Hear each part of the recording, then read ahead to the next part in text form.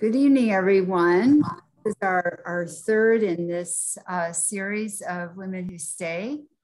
And so welcome.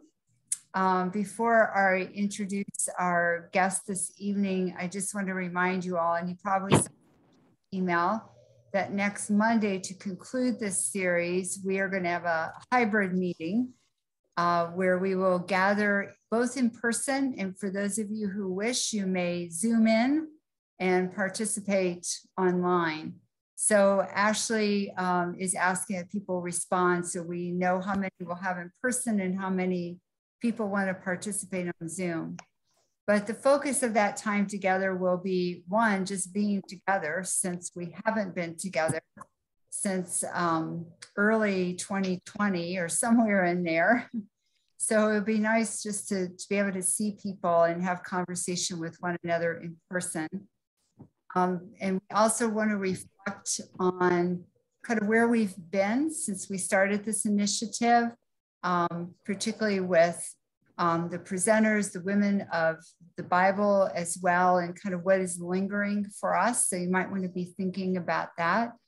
And then we'll look ahead to where next, or do we continue what we're doing? Do we add some new elements?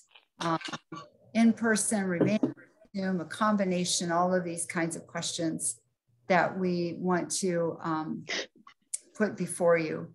So we will look forward to seeing you next Monday, either in person or on Zoom.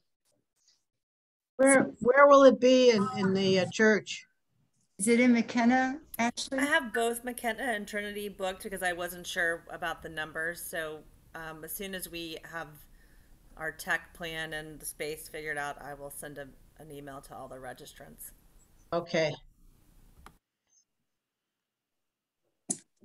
So with that, it really is an honor to introduce our this evening, Sister Mary Forman, who unfortunately I never was able to have for class when I was at St. John's. I so wish that I could have, because I hear so many wonderful things about your teaching, and from Mary Schaefer as well. So welcome, Sister Mary Forman, to our virtual Women Who Stay series at Holy Trinity.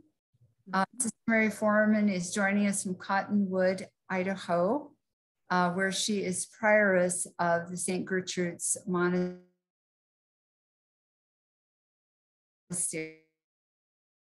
She is a professor of monastic studies. She taught at St. John's University in Collegeville, Minnesota. The author of books and articles on in the area of monasticism. This evening, she's going to share with us insights about many of the women from the early Christian tradition and the monastic tradition. And we've shared a couple of handouts with you, both a reading list and a handout reviewing many of these women. So if you want to refer to that as we go along, that might be helpful to you. And otherwise, I will turn it over to Sister Mary Forman. And again, welcome. Thank you, Anne, and thank you for the lovely invitation to be with you all today. I like to begin with prayer, so we'll take a moment of quiet, and then I'm going to read from Wisdom chapter 7.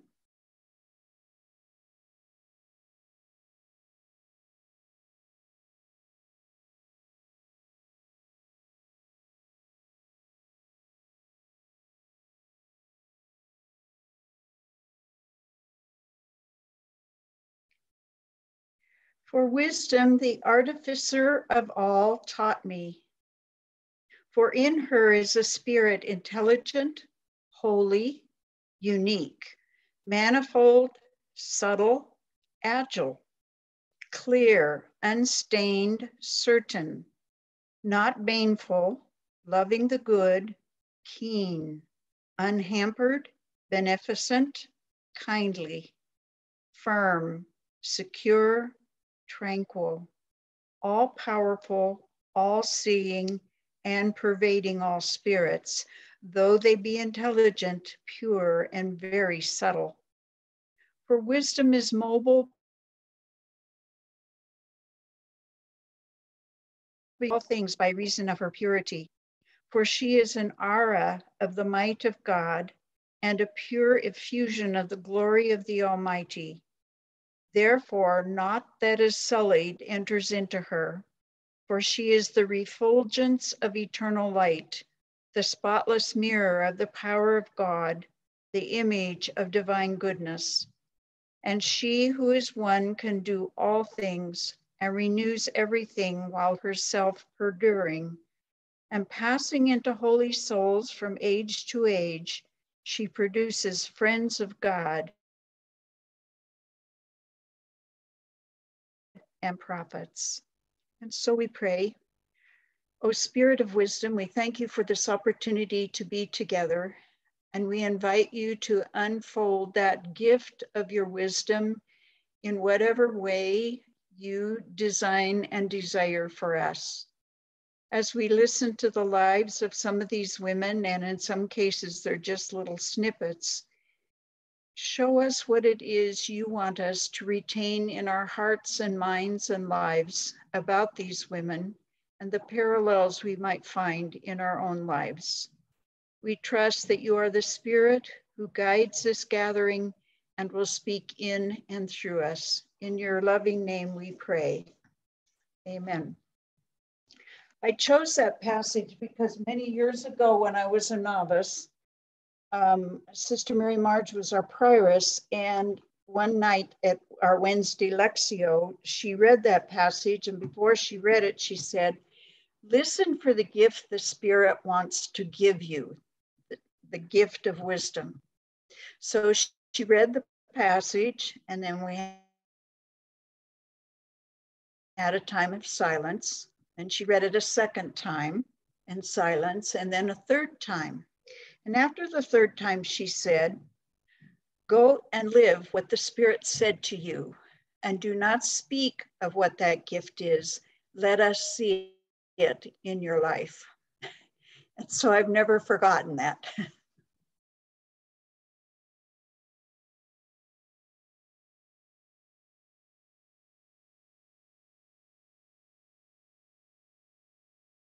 Them lived literally in the desert.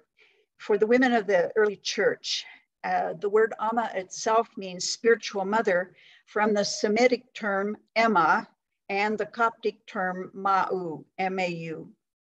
The title Amma bestows reverent respect on a wise woman who is recognized as a spiritual guide for others, irrespective of her role as a leader of a community or not. Ammas were recognized as what we call pneumatophores, bearers of the Spirit of God. These women, through their spiritual direction, their exemplary virtuous lives, and generous bestowal of wealth, either of finances or experience in the ascetical life, served as midwives at Christ's birth in others, or called forth reciprocal benefits in those to whom they ministered. So this talk brings together selected early Christian women who were honored for their wisdom and heroic lives. They represent a wide range of literary forms which convey portrayals of their virtuous lives, their deeds, and words. No one way of life characterizes an Amma, for the women included actual mothers. So we have Perpetua and Monica, the mother of Theodoret, and the mother-to-be, Felicity, the servant of Perpetua. Then we have wealthy widows, Marcella, Melania the elder, Paula, and Olympias. The married woman, Melania the younger, and unmarried virgins, Thecla, Indicia, Eustochium, and Syncletica. And then reformed prostitutes, Thais and Mary of Egypt, as well as Sarah, an actual desert Amma who struggled for years with what she called the demon of fornication. And then there's Marina Marinus, a transvestite virgin. There's also the pilgrim Egeria, who wrote a diary of her visitations to shrines of holy men and women in the Christian East, and then gave witness to the liturgical ceremonies in Jerusalem. And then when the sole manuscript we've been able to find, and it's doesn't have a beginning, was found in the late 1800s. This diary, along with the sermons of Cyril of Jerusalem, then came together when early church studies were being done after Vatican II, and her reflections on what happened in the ceremonies in Jerusalem, liturgical ceremonies, and then these homilies of Cyril formed what was the basis for the RCIA. So I used to love to tell my students, we have a significant woman in the early church that has influenced how we do catechesis in the RCIA in modern days. So we'll begin with the Acts of Paul and Thecla. It's an apocryphal account which circulated as an oral tradition in the 2nd century. In this popular story, Thecla was a young Greek woman who, after she was converted to Christianity upon listening to Paul's preaching, she broke off her engagement, which was not something you ever did easily back then, and followed Paul as a disciple. Her fiance was not enamored of the fact that she did this, and so he got the local official to condemn her as a Christian. And so the early part of the Acta talk about the many persecutions that she underwent, and she escaped death a few times. Thereafter, she retired to Seleucia to live a life of prayer and solitude. And this story was so well known in North Africa by the beginning of the 3rd century that it was being used to validate the active role of women in Christian ministries like baptism and preaching the gospel.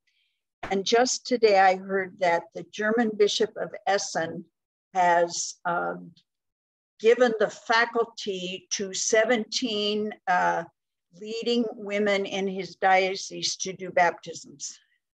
I just saw that today. Anyway, Thecla served as an inspiring example of Christian discipleship to several important female ascetical leaders of the 4th century, or at least to the male writers who spoke of these women as a kind of second Thecla. So for example, in his life of his sister Macrina, Gregory of Nyssa wrote that Macrina's secret name was Thecla.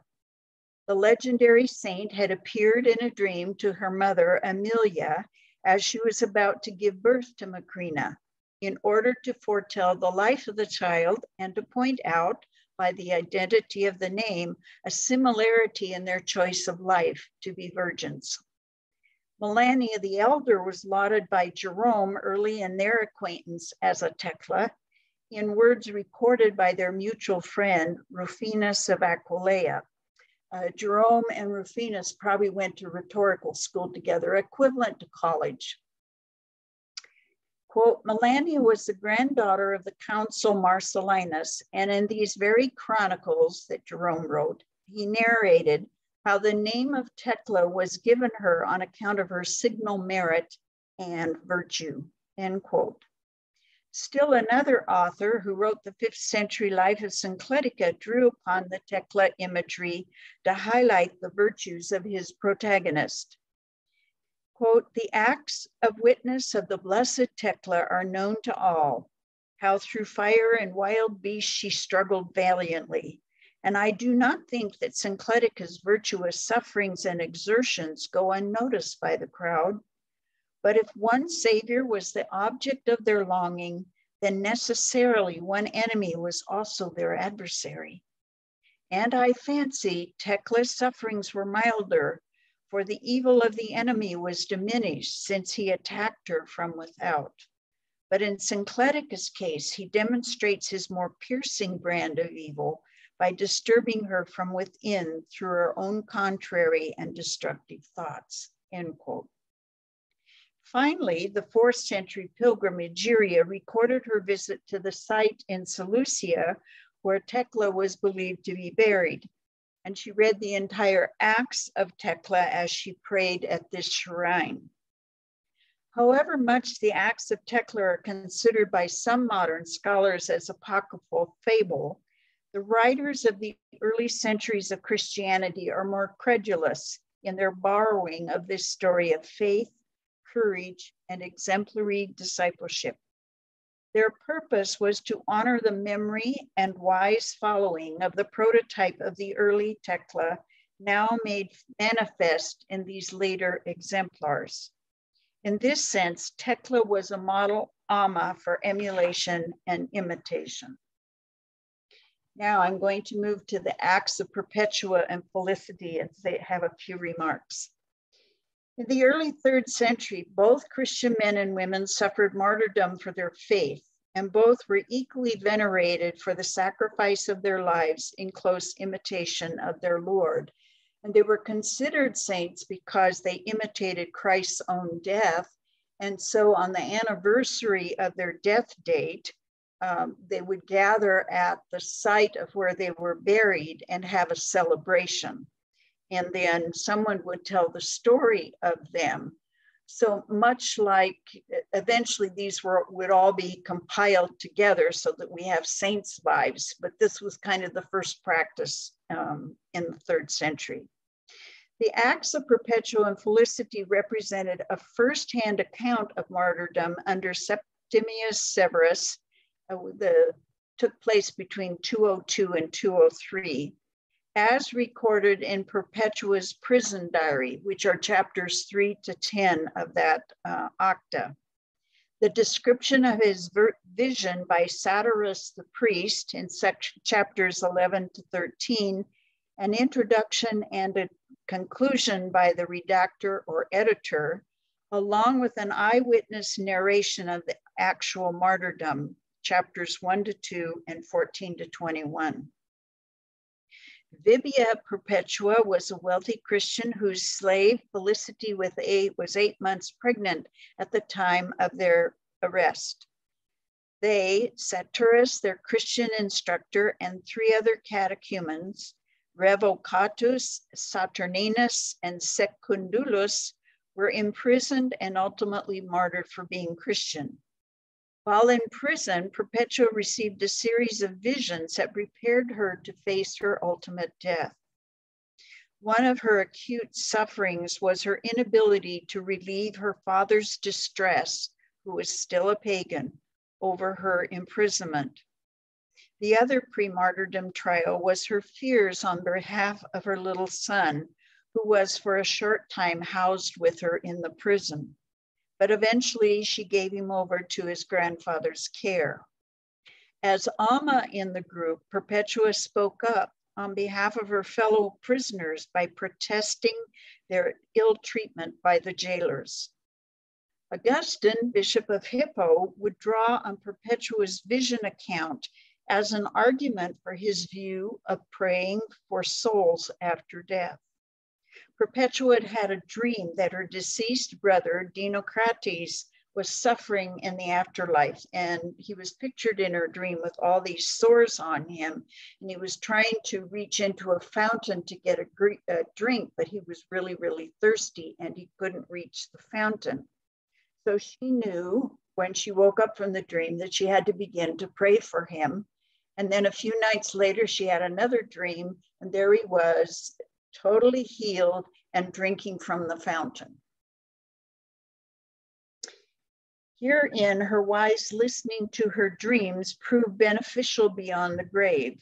As well, her action would serve to inspire beginning ecclesial reflection on what would later become the teaching of the souls in purgatory in the 13th century.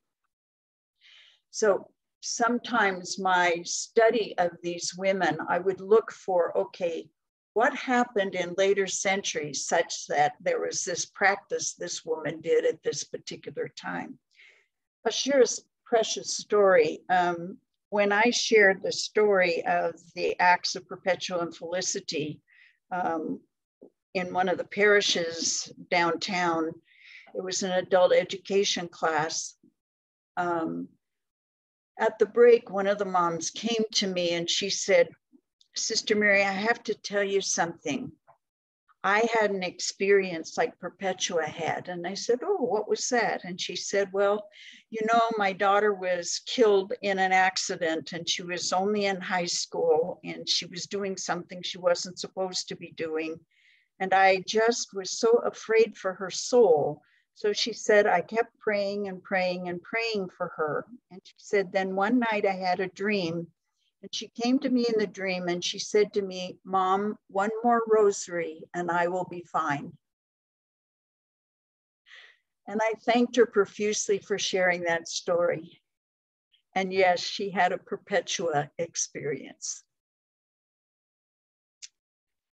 One other story I'll share, and then I'll give you a chance to pick the ones you want to hear more about. Sarah is one of three Ammas whose apothegms are part of the wise sayings of the Desert Fathers in the alphabetical collection. So Sarah, Theodora, and Syncletica.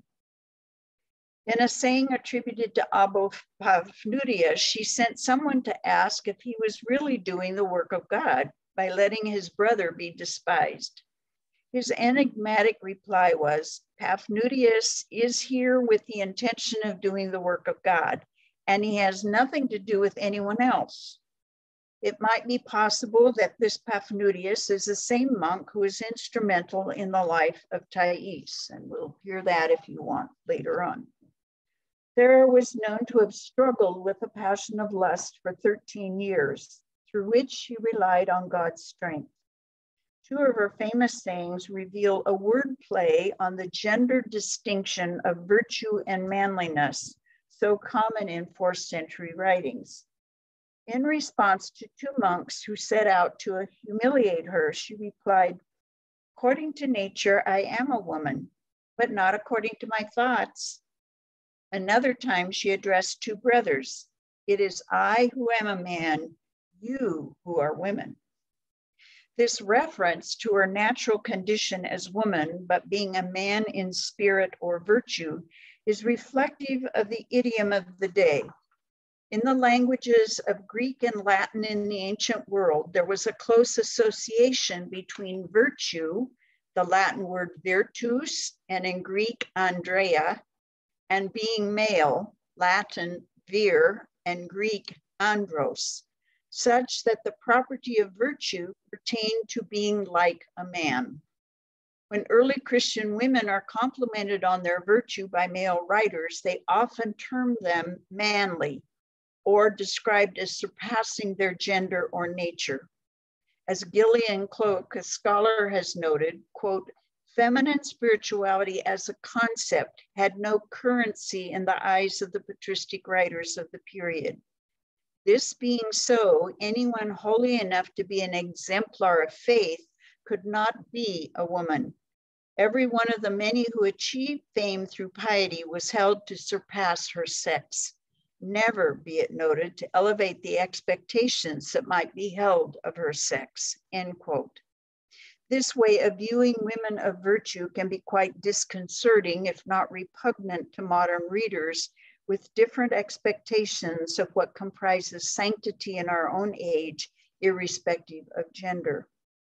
Susanna Elm, another scholar, interprets this type of story as an indication of open opposition to Sarah's presence in the desert, an opposition she encounters with that witty double entendre that she is by nature a woman, but in her thoughts, not so.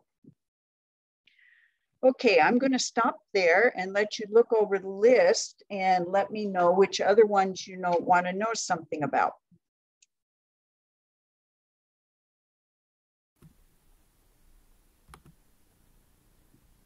And if you want to put in the chat if there was someone off the list that you wanted to hear, that's how Anne and I were going to try to guide Sister Mary.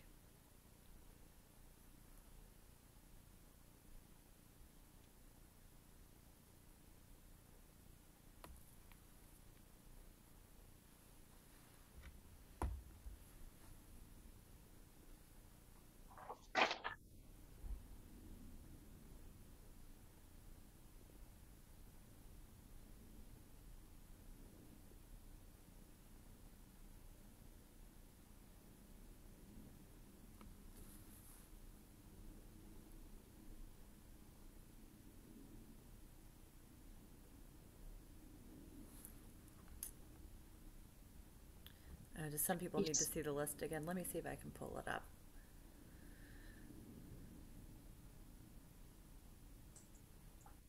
So Noreen is asking for more on Perpetua.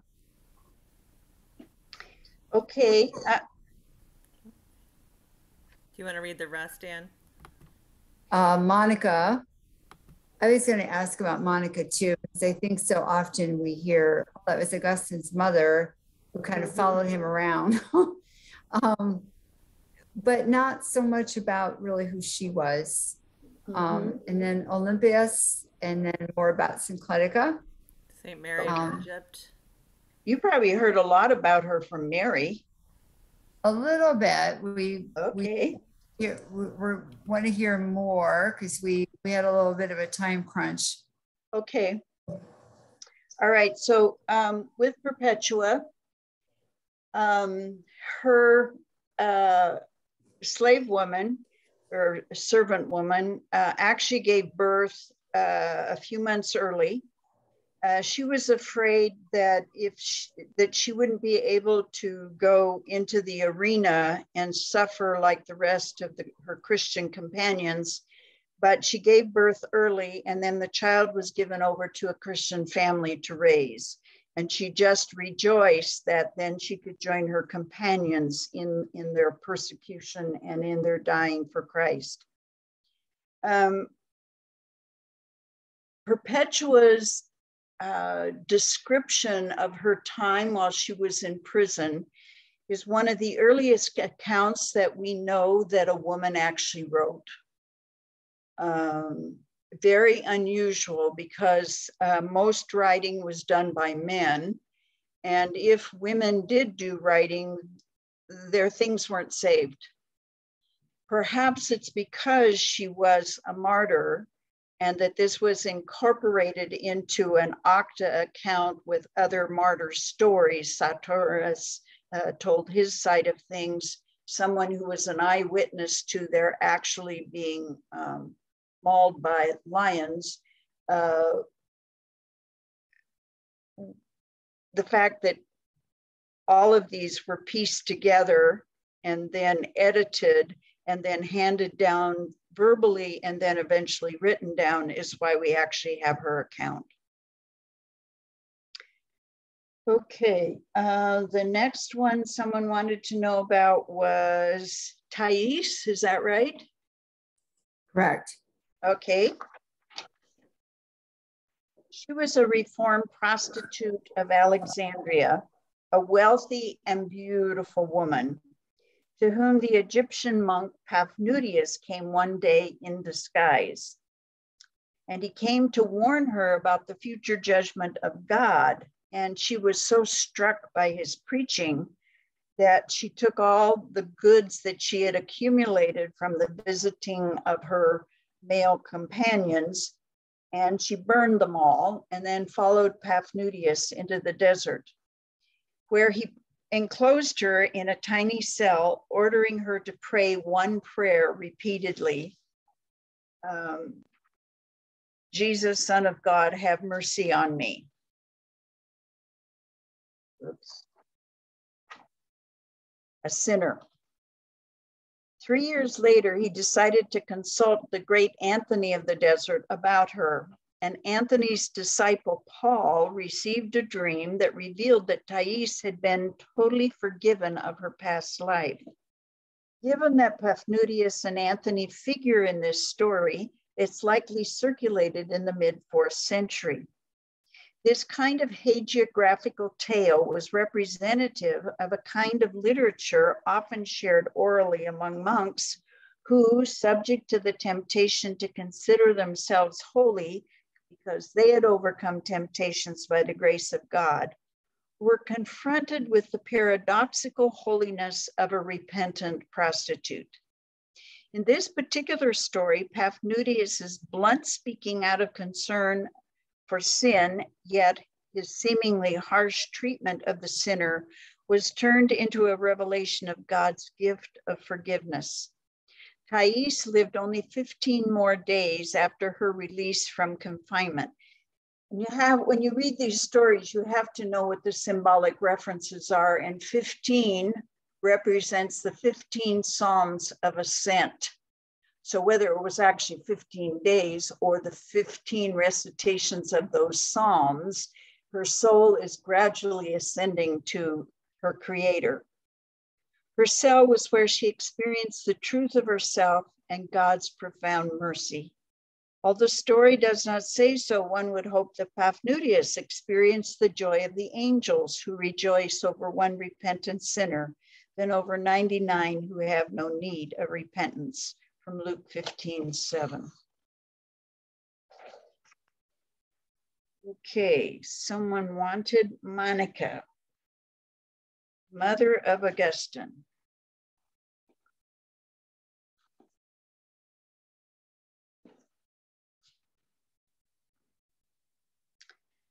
The famous Bishop of Hippo. She is mostly known to us through her son's reflections on her in his Confessions, which were completed in 397 after he was Bishop of Hippo. According to the historian Peter Brown, the Confessions reveal that Augustine's inner life is dominated by his mother. By means of this spiritual autobiography, Brown believes readers glimpse in Monica a complex personality. Quote, occasionally we glimpse a genuinely oppressive woman, restrained, dignified, above gossip, a firm peacemaker among her acquaintances, capable, like her son, of effective sarcasm. Above all, she was a woman of deep inner resources. Her certainties were unnerving.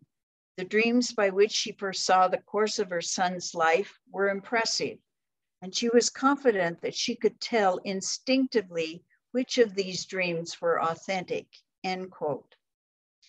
In the midst of 9 years of praying for her son's conversion to Christianity, Monica received a dream that is told in Conference Book 3, Chapter 11, in which she saw herself standing on a wooden rule with a young man who was walking towards her, smiling and joyful. After his inquiry about the reason for her grief, she was told to look again at where she stood, and then she saw her son standing with her. Thereafter, she clung to the belief in Augustine's conversion through 9 more years of prayerful solicitude on his behalf. One of the highest compliments that Augustine paid to his mother was for her contribution to what he called true philosophy, which is how he would have understood the Christian faith. He himself had gone to rhetorical school, was very gifted in Latin philosophy. At the time he was a catechumen, he and his friend Alypius and Monica lived together at Cassiacum. Augustine, in Confessions, Book 9, Chapter 4, described his mother as dressed, quote, in a woman's garb, but with a man's faith, clinging to us with an aged woman's sure trust, a mother's love, and Christian devotion, end quote. And notice again, she's manly when she's virtuous in the idiom of the time. In the course of a series of discussions recorded in De Beata Vita, that is the Blessed Life, Augustine and his friends were pleasantly surprised at Monica's understanding of happiness. Quote, if he wishes and possesses good things, he is happy. If he desires evil things, no matter if he possesses them, he is wretched, end quote. And Augustine responded, Mother, you have really gained the mastery of the stronghold of philosophy. Another time he exclaimed of her that she shared her insights in such a way that we, Augustine and his companions, entirely forgetting her sex, thought we had some great man in our midst, while in the meantime I became fully aware whence and from what divine source this flowed, end quote. Thus, Monica was acknowledged by a close male relative for being manly in understanding, because their philosophy was grounded in a Christian understanding of the scriptures, not in pagan rhetorical education. Monica served as an amma to her son, not only by virtue of her womanly role as mother, but also according to his perception, because she had the manly understanding of truth, whereby she became his teacher in Christian philosophy.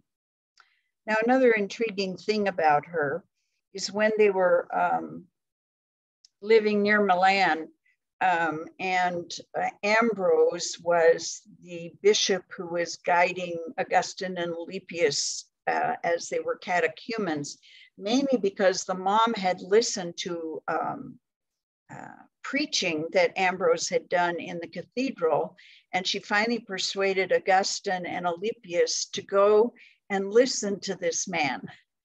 And so they were just flabbergasted at the wisdom that was coming out of this bishop's mouth, and so undertook to become catechumens. The other thing Augustine noted about Ambrose is that he often read the scriptures without reading them aloud. He would walk by the room in which he was, and he was just mouthing the words, but in silence, whereas the common custom of the time was to read the scriptures out loud, so you heard the word from your own ears as your mouth spoke them and you held the book. That was the process of reading the scriptures. Another interesting story about her is that he had a common law wife when he was in North Africa, because according to the Roman culture of the time, he was not allowed to marry her because she was of a lower caste system than he. He was not an aristocrat, but he did belong to a higher middle class because his father was some kind of official in the government of Tagast. Well, eventually they had a child. And then when Augustine left for Italy, he left her behind, but he took the son with him, a Deodatus. And a Deodatus name means a gift given by God. And then when they were living in Castiacum, and a Deodatus was part of the retinue as they were studying scriptures and that, Augustine's mother got the thought that he really ought to be married to someone of his own social class. So she found a young woman who she started the arrangements for this marriage to take place, but Augustine said no, he could not do that. While he had struggled with his own libido, he was not willing to marry because he was hearing a call to be given over to God. So she was very influential, sometimes with him and other times not. Now I have a story to share about Monica and my family. I have 3 sisters, and as each one was born, my mother, who was a Polish Catholic, wanted to name us Monica because she had married my father, who was a Mormon. And she kept praying that to Saint Monica that my dad would receive the gift of the Catholic faith, if that's what God wanted for him. So every time one of us was born, she wanted to name us Monica. My dad would say, "You really have a thing about that name?" And my mom said, "Yes, I do." She didn't tell him what she was doing.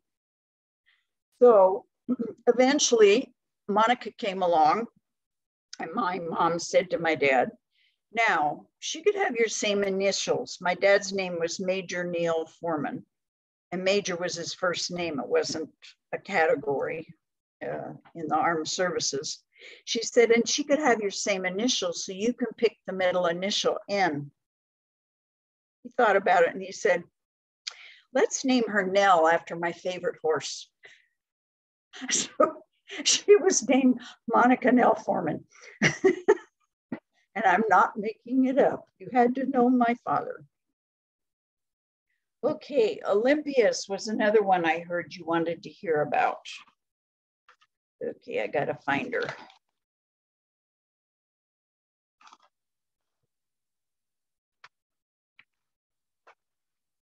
She was a contemporary of Paula, the companion of Jerome, and also a contemporary of Melania the Elder, but she never knew any of these women personally. She may have heard about them from letters that may have been exchanged with their male mentors, but she herself did not know them.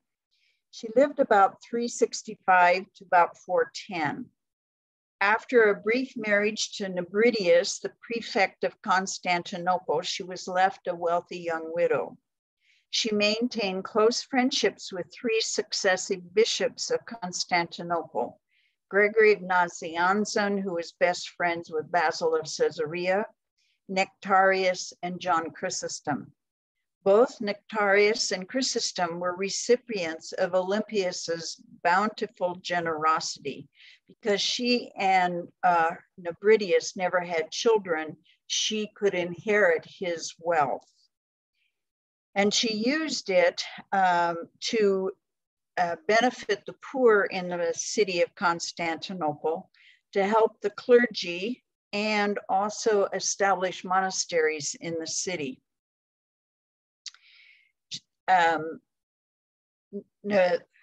Nectarius ordained her a deaconess, even though at less than 30 years of age, she was quite young for the position. And the early church at that time felt that since someone 30 years of age was still eligible to be married and have children, it wasn't an idea to ordain her a deaconess, but she ought to be more like 60, where there's no question of bearing children. But Nectarius chose otherwise. Under Nectarius' successor, John Chrysostom, she built a monastic dwelling near the Constantinople Cathedral, and that housed over 250 women. So she must have had a profound influence, both in her personality and in her goodness of life, that she attracted that many women to live the virginal life. When John Chrysostom was in exile from his bishopric in 404, he wrote several letters to his friend Olympias, of which 17 have survived. In these letters, one observes the giving of consolation on the part of John towards Olympias, who was grieving over his sufferings and the fact that he was so far away from home. He easily expressed his joy in knowing that she had recovered from an illness. He praised her for the power of her philosophical soul, the wisdom of her art, and for having gained perception by experience, all qualities one would expect in a spiritual mentor, that is, in an Amma. Okay, was there others?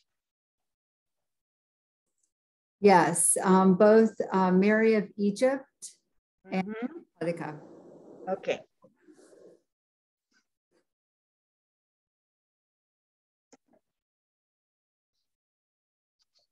Mary of Egypt.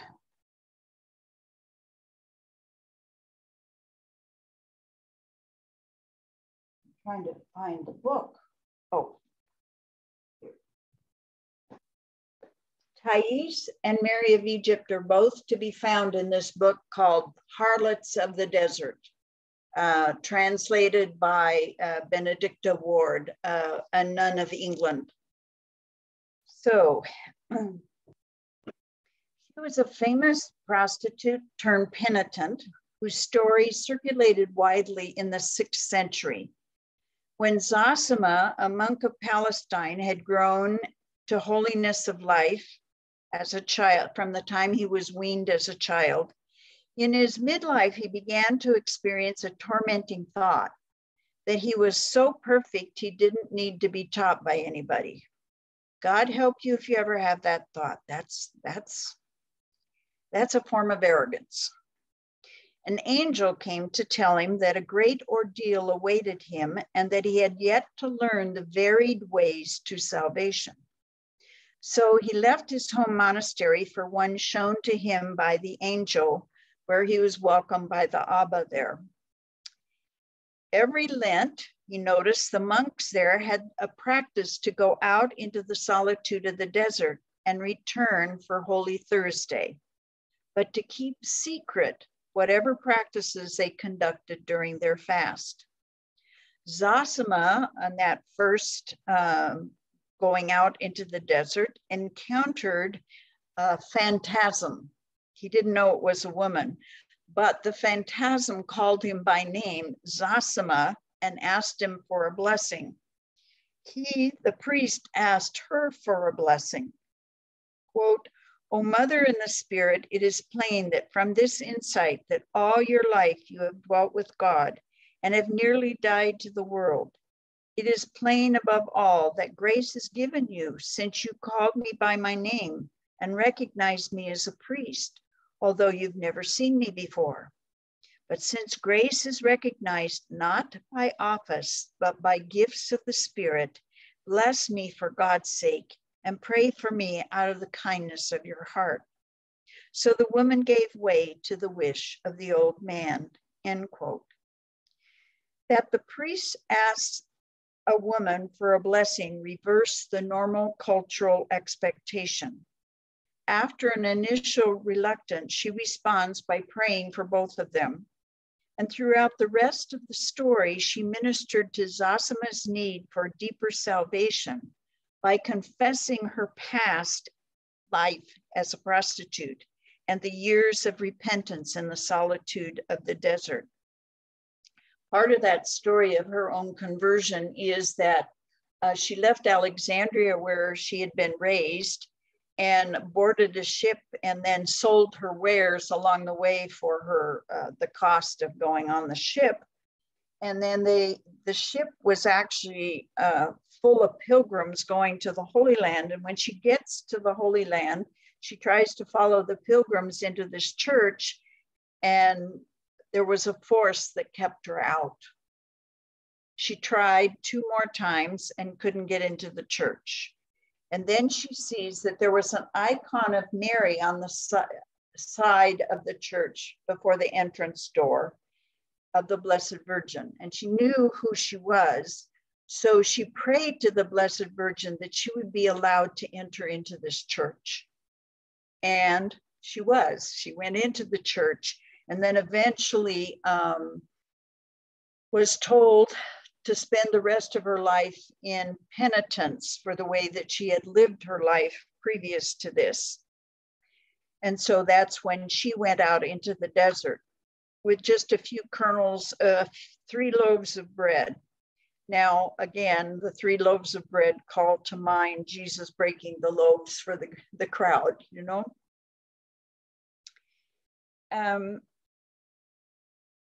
Zosima returns, asks if he will see her again the next year, and she invites him to please bring her the Eucharist because she hasn't partaken of Eucharist for 17 years. So he does. The following year, he goes out into the desert. He wanders around a lot because he can't see where she is.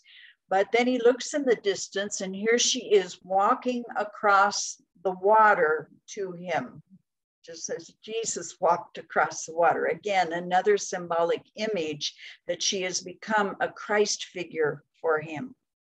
Matter of fact, the notion of walking on water is actually an idiomatic expression starting in the book of Job and also found in one of the Psalms that I can't recall off the top of my head, for an experience of the transcendent God. So not literally walking on water, okay? But pay attention, an epiphany is about to happen. So he gives her communion, and then once again she says, "Come and see me next year." Well, the following year he does. He goes out there and he can't find her anywhere. He looks and looks and looks. And finally, he sees her body stretched out on the desert, and written in the sand is the words, "Bury Mary here." Well, he hasn't got anything to move the sand in order to dig it deep enough to have a burial place for her, and he starts to weep.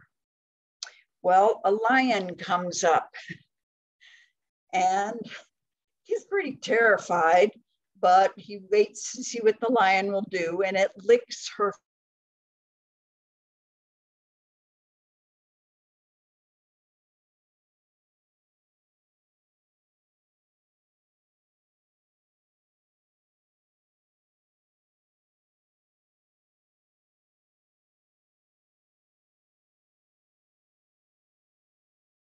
Now, throughout this hagiographical story are all kinds of images in which Mary reflects the Christ figure. The lion is a Christ figure in scripture, and it licks her feet, just as the woman who washed Jesus's feet in the Lucan account, or in that John 13 account of Jesus washing the feet of the disciples. She had so profoundly repented that she's recognized as an icon of Christ when seen through the eyes of faith. In the Orthodox tradition, on the second, I think it's the second Sunday of Lent, her life is read as one of the readings at Eucharist, because she is such an important saint in the Orthodox tradition.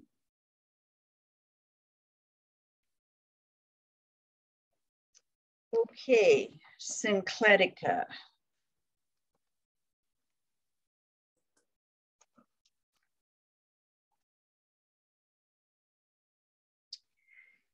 She was the superior of a monastery of women in Alexandria. She didn't have a mother to encourage her vocation to virginity. Rather, she rejected her parents' efforts to marry her as a beautiful young girl.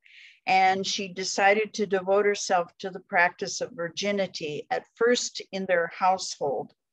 Then when her parents died, she disposed of much of the wealth and property of the family, and she went to go live in the tombs located outside of Alexandria.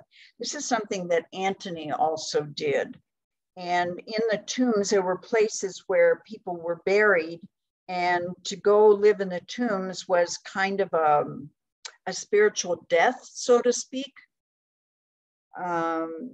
and a way of fasting and prayer and dying to your life in the world.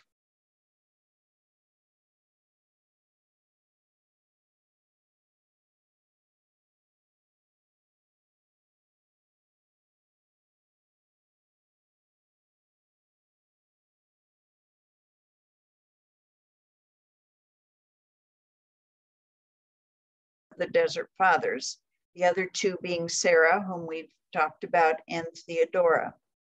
The 27 sayings of hers circulated separately from this Vita or life, which was written early in the 5th century.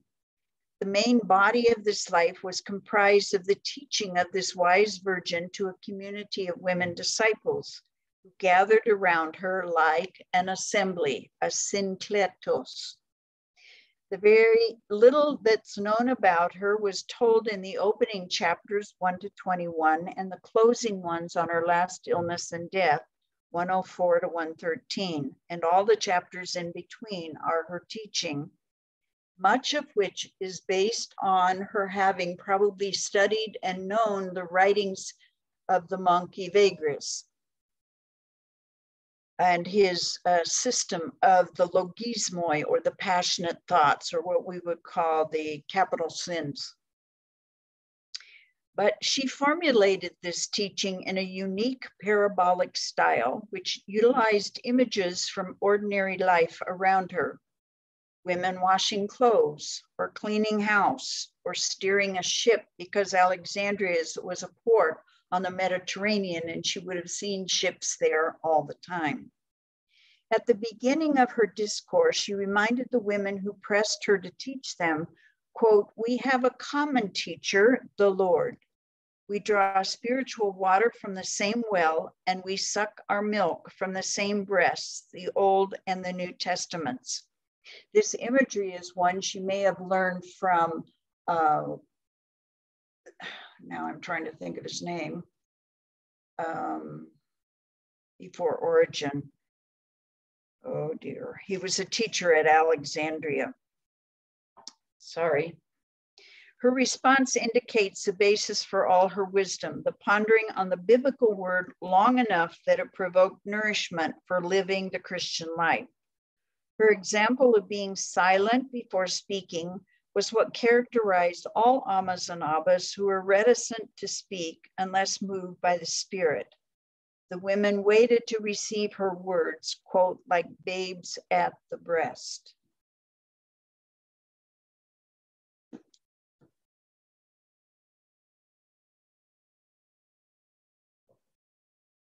There are two works. You can actually read the life of Blessed Syncletica. Whiff and Stock is took over the copyright of the Blessed Life of Syncletica. You can just Google it. And then Mary Schaefer's master's thesis was part 2, a study of the life. And I always love to point out to people that Mary studied and did lectio on this work for a few years and came up with this diagram. The pearl of great price is incredibly important in the life and teaching of Syncletica. We have the chapters of her exterior life, her birth, and then her dying. There's an epilogue, well, a prologue and an epilogue, and then the chapters about her life, that second ring.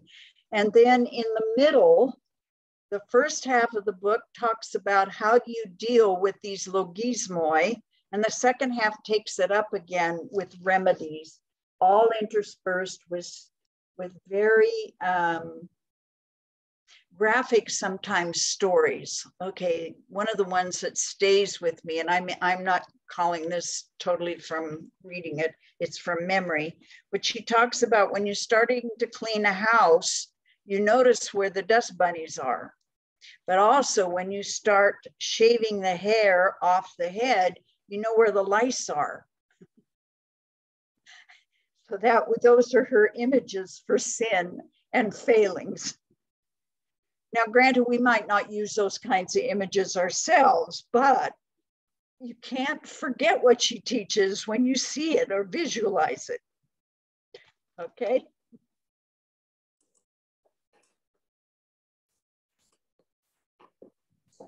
I'm going to add, thank you for those book recommendations. I'm going to add in chat your book on praying with the Desert Mothers, which I love. I just love that. If you want just a read, right, that you can really sit with to read about many of the Desert Mothers. And what I appreciated, Mary, so much about that book was your questions are so insightful. I think they're some of the best discussion questions, reflection questions I've ever seen. They really just kind of draw you in and really lead you to a deeper place. So again, I just really recommend that volume to people.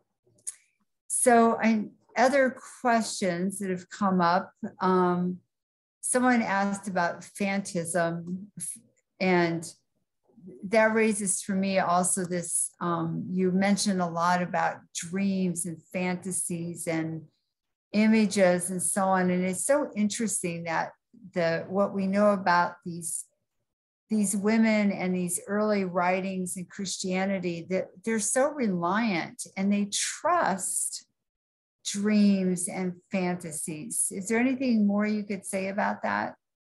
Well, the biblical precedent is, Joseph never spoke directly with God, but an angel always revealed something to him in a dream. Take Mary as your wife, take them to Egypt, then leave Egypt, and so on and so forth. And then you've got that famous dream that Jacob had, seeing the angels ascend and descend. So dreams, for many of them, were a way of communicating with the spirits or with the spirit. And I know from an Egyptian friend of mine that I was in graduate school with, that one of the customs in her family, she came from a Coptic Christian family, was the children would tell the mother and father their dreams. Mm-hmm. And so in the breaking open of the dreams, they had a sense of what the images in the dreams might mean, given whatever they had been experiencing.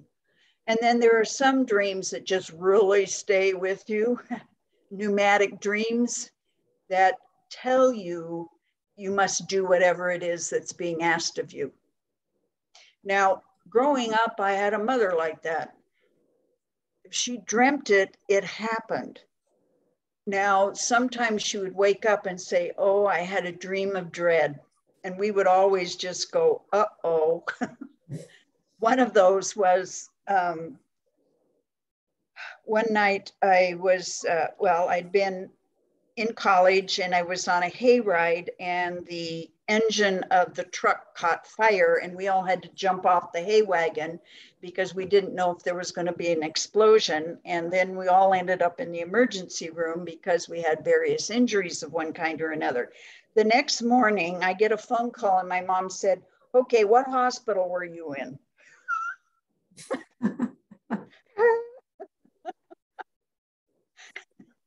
She had a dream and she saw the accident. Wow. We could never get away with much in my family because my mother would have a dream. Kind of scary, but so for some people, this is a real experience or a way of knowing so you know how to pray for somebody that's important in your life. Okay. Now, phantasms are probably imaginings that take place. And I often think that when Antony was in the cave all those years, and he had these vivid pictures of the Egyptian gods painted on the walls in that tomb, that it's no wonder he began to hallucinate. And as if those particular images came alive for him. And so he had to struggle with those images and interpretations of those images that would not lead him to God. So they served a purpose. That's a little bit of what helps to explain what's going on here. Yeah, thank you for that. You're welcome. And let me I have to see Anne-Marie Peters mentioned the image in your prayer, and I love this too, of midwives at the birth of Christ and others. Mm-hmm. So Anne-Marie Peters is asking maybe to talk a little bit more about if this, she frames it as women or preachers or other roles of outreach as opposed to more of an isolation. And maybe just sort of adding, how women in the church can be lifted up in a way that they're recognized as these midwives of the birth of Christ and others. Well, one of the women that I really love, and we didn't get a chance to talk about her yet, is Marcella. She, when she received the gift to be a Christian, she was very intelligent. And when she had already started a community of women reading the Bible in Greek and in Hebrew, and Latin would have been her native language. So she was already surfacing. She would be comparing the Greek and the Hebrew and raising questions. So when Jerome came to Rome, after she'd had her catechetical house, if you will, on the Aventine, she would ask him to respond to questions she had. And then sometimes she would write him a letter and say, what about this and what about that? Now, unfortunately, we have none of her letters, but we do have Jerome's responses to her letters, which says she asked very pointed questions. And he was sometimes so, and she would compare the Hebrew, what does it mean in the Hebrew, such and such was said? So he would respond to her. And then she would communicate that to the other virgins and the widows who lived in her household with her. Mm-hmm. Then when Jerome and Paula had lived in her household with her daughter Eustochium for a period of time until she got her own place in Rome. And Paula and Jerome and Eustochium moved to Bethlehem. People would come to Marcella and ask her what certain scripture passages meant. So she became a significant teacher in the city of Rome on how to interpret scripture that would bring forth people to live their life more fully. Now, there are all kinds of scripture circles I know in different parishes, most of which have been started by women. And so reading the scriptures ourselves, we learn something about how the scripture can speak to us. And in a community, it's not just one person's interpretation that is taken as gospel, but it's enriched by the sharing of the community around that word. And granted, you can read commentaries, you know, so that we don't get too far afield.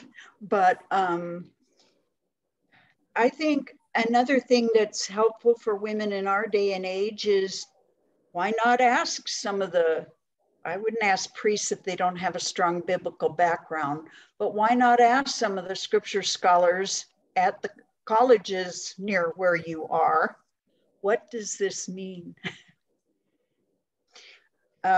When I was a student in undergrad at Idaho State University, we had a Newman Center, and our chaplain was very, very well educated. And I would often go to him and I say, well, at Mass, I heard such and such. What does that mean? Which usually meant a half-hour discussion. But I just learned to do that. But of course, I had a mother who, when the priest would preach, on Sunday, he came over to our house and she would say, you know, when you talked about this in your homily, I don't believe it. This would be the dinner table conversation.